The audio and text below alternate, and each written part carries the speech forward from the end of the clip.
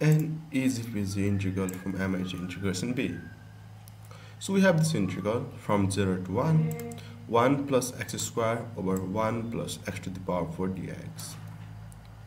So at the first sight, we see that this is somehow similar with those formulas in beta gamma function, like this: x to the power m minus 1 by 1 plus x to the power m plus n dx. So we see that this is somehow similar to these formulas. So this was from 0 to infinity, and this was equals to beta of m comma n. Okay, so we see that these can be taken in this form. So though the limits are from 0 to 1, but we have other formula too. Integral from 0 to 1, integral from 0 to 1, x to the power m minus 1 plus x to the power n minus 1 by 1 plus x to the power m plus n. This is also equals to beta m comma n. And if we thus separate these two, and if we want just single term as well, integral from 0 to 1, x to the power m minus 1 by 1 plus x to the power m plus 1 d m plus n dx. So this one will also be equals to half of beta m comma n.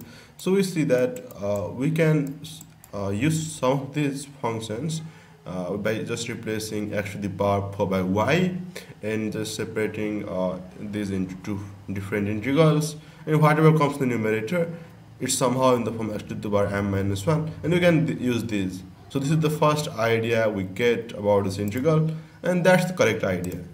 We will use that's the same idea over here to solve this integral. So let's see how do we do that. Okay, so first of all we substitute y as x to the power 4, then we have y to the power 1 by 4 equals to x, and we differentiate both sides. 1 by 4 y to the power minus 3 by 4 dy is equals to dx. So now we use the substitution in this integral, and we get the following: integral from 0 to 1, 1 plus y to the power 1 by 2, since y is x to the power 4, so x square is just square root of y, and 1 plus y, and dx is 1 by 4, sorry for that, 1 by 4 y to the power minus 3 by 4 dy is our dx. Okay, now we can take the constants out from the integral. 1 by 4 out, integral from 0 to 1. This is y to the power minus 3 by 4 plus y to the power, so I'm not quite sure about why this happens. Okay, y to the power, and when you multiply this with y to the power 1 by 2, we get y to the power minus 1 by 4. So we multiplied y to the power minus 3 by 4 with numerator, dy by 1 plus y. These are separate things. Yeah, okay, so we have got this. Now we will try to take it into the formula of beta gamma functions. So if we try to break them or take them into the form of m minus 1, n minus 1, so we see that here in the numerator, sorry, it's not x, it's y. In the numerator, the m and n just sum up to 1. So you will see that the y to the power minus 3 by 4 is 1 by 4 minus 1, and y to the power minus 1 by 4 is 3 by 4 minus 1. And these two things, m and n, also sum up to 1. That's what in the numerator. So we are directly into one of the standard formulas of beta gamma function. Okay, so we will be using this formula: integral from 0 to 1, x to the power m minus 1 plus x to the power n minus 1 by 1 plus x to the power n plus n. So now we'll use this formula, and this integral is just beta of m comma n. So this will be 1 by 4 times beta of 1 by 4 comma 3 by 4 Now we'll use beta gamma functions. Beta of m comma n is just gamma m gamma n by gamma of m comma n. Sorry, m plus n. So I just wrote gamma n instead of 3 by 4. I'll just erase this. Okay. So that's 3 by 4.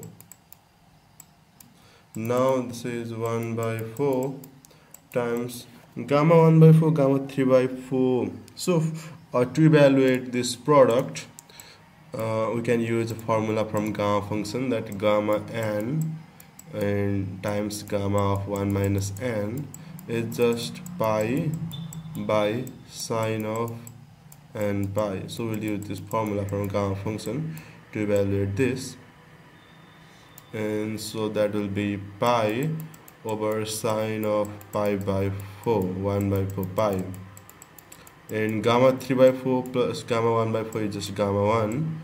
And we know that for whole natural numbers, gamma n is just n minus 1 factorial.